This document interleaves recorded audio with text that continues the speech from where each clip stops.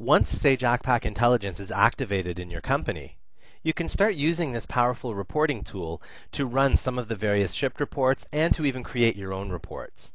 And you do that through the Report Manager. The Report Manager is your one-stop screen for all management of reports, running reports, and defining report settings. Through the Report Manager, you can select and run some of the various shipped reports that we have included with Sage Accpac Intelligence, copy and paste these shipped reports to save them as your own, or to edit them as your own. You can define report settings here, and you can save report templates. But before we get into the Report Manager, it's probably a good idea to give you an idea of some of the types of standard reports that are included out of the box with Sage Accpac Intelligence. Some of the reports that we have include dashboard reports, multiple financial reports, reports for inventory, sales, and purchases. There is metric and KPI reporting. There is also trend reporting, and some of those elements are included in our other reports as well. And finally, if you have the analysis component that requires a separate license, needs to be purchased separately, but if you have the analysis component, you can create data cubes and build reports off of those data cubes. And there will be several cube reports available out of the box. So let's take a look at the Report Manager now. When you first open the Report Manager window, you might find it a bit overwhelming with all of the options and features and buttons that you see. But here are the key things that you need to remember. On the left-hand side, you'll see various folders, and that's where your reports are. Your reports are always going to appear on the left-hand side, and they've been placed in folders to make it easier for you to navigate. If you double-click on any of the folders, you'll see the reports that exist in those folders. And this is just a taste of some of the sample reports, some of the standard reports that come with Sage Accpac Intelligence. And each of these reports will work out of the box for your specific company. So you can run these reports to see which one will meet your information and your reporting needs best. You might notice that some of the reports listed have different colored icons to the left. The yellow icons relate to data cubes, are reports that are driven and run off of data cubes. So again, you would require the analysis component of Sage Accpac Intelligence for that. If you don't have an analysis license, you won't be able to see those reports or run those reports. Some of the icons are in green, and that just indicates that there are multiple reports in that one report that are going to be run at the same time. They're what we call union reports. And finally, the blue reports are just regular, straightforward reports. Now, there is a menu bar at the top. There is a toolbar as well. But most of those features on the menu bar and the toolbar can be accessed by simply right-clicking on a folder or right-clicking on a report itself.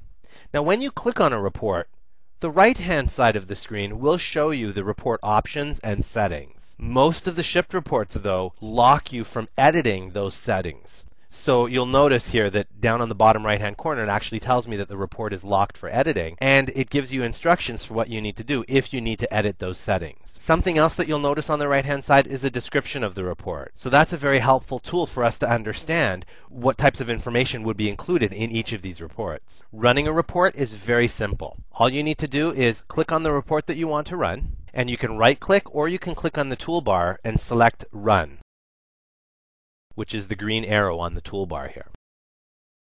If there are parameters that are required for the report, they will appear on the right-hand side in a separate window. As you can see, for this particular report that I'm running the Sales Master report. It requires a start date and an end date for the report. So I can type in a date here, or I can click on the button to the right of the field and select the appropriate dates.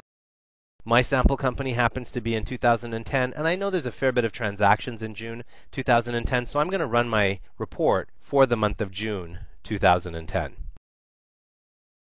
When I say OK, Sage Accpac Intelligence goes through getting the information necessary to generate the report, and it produces the report in Microsoft Excel format. And that's the important thing to note here. When we talk about reports with Sage Accpac Intelligence, we're talking about Excel files. The output will always be in Excel. So I can now save this file and I can work with it in Microsoft Excel if I need to analyze the numbers any further, if I need to hide certain columns from appearing or add different columns to appear. You'll see it's a pivot table, so I can work with the pivot table functions of this. But all of that is within Microsoft Excel. So I have the ability to save this as an Excel workbook and then deal with it as an Excel workbook.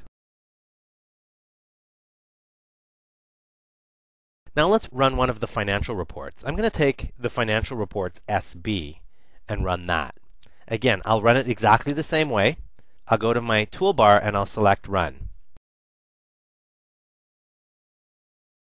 In this case, the parameter required is for the financial year. So I can just type in the year 2010 and say OK, and it'll generate the report.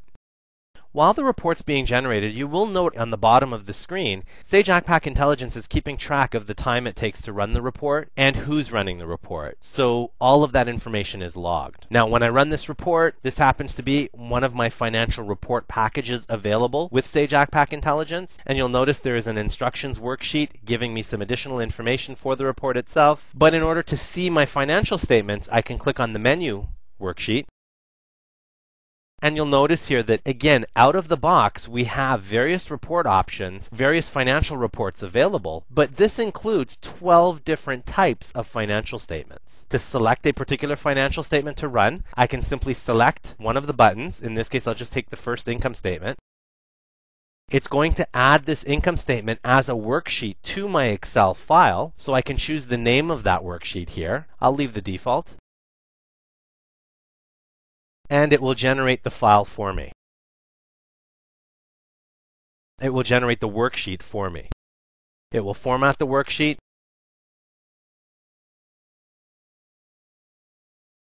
And in the end, I will have my financial statement. And again, all I need to do is save this as an Excel file, and I'd be able to work with it within Excel. And that's it for running reports through the Report Manager.